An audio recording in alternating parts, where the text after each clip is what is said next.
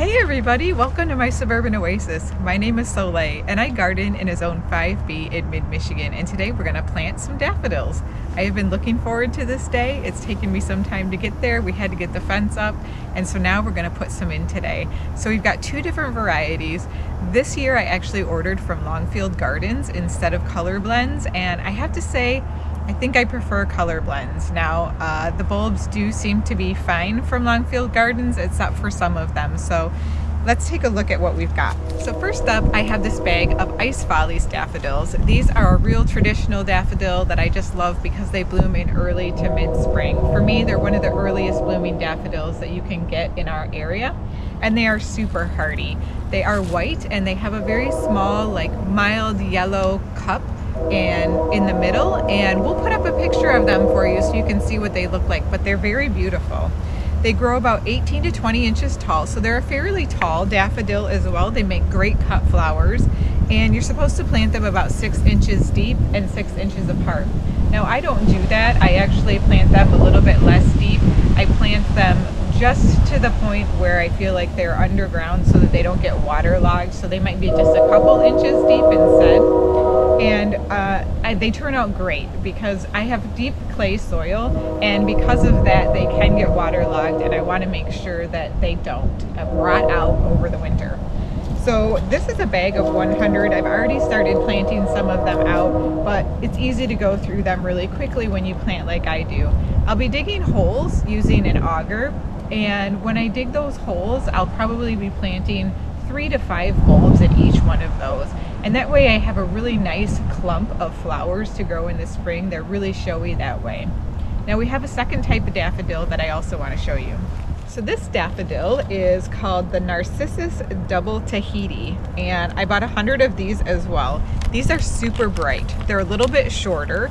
They are only 14 to 16 inches tall, so a little bit more to the front of the border type of a daffodil, but they are both orange and yellow. And when I say orange and yellow, I mean bright orange and yellow. We're talking Technicolor, which is a fantastic thing to have in the spring after you've gone through the dull winter months where everything is just super dull and drab and gray. So I love that. Normally I'm not a hot color type person in the garden, but in the springtime, bring it on. Bring on all of the bright and cheery and wonderful glowing plants.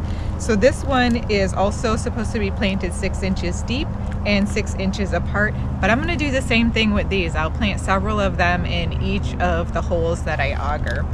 And these actually bloom in mid-spring, so they're a little bit later than the Ice Follies. So just as the Ice Follies are starting to kind of die off and lose their luster, these are going to start to shine. And that's a really nice way to make sure that you have blooms throughout the season, is to take a look at when they bloom and plan for successions of blooms so that you continue to have color throughout the spring. All right, now let me show you my auger.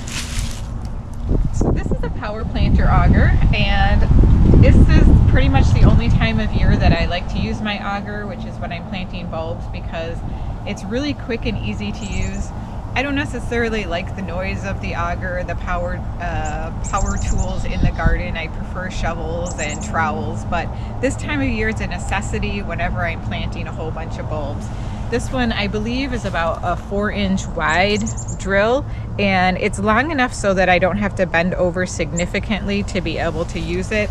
And then I just have a chemo drill that I got a couple of years ago. I actually was sponsored. At one point they sent these to me, and it's continued to work really well for me. I believe I even have a link in the description for you if you're interested in looking at a drill. That's not a DeWalt drill. I know everybody on YouTube uses a DeWalt drill. Not me. I've got a chemo, and you can use any type of drill as long as it's got enough power to keep the auger going. That's the important thing. All right, well, we're gonna bang out some holes in this garden, and then we're gonna plop the daffodils into this and cover them up. So let's get going.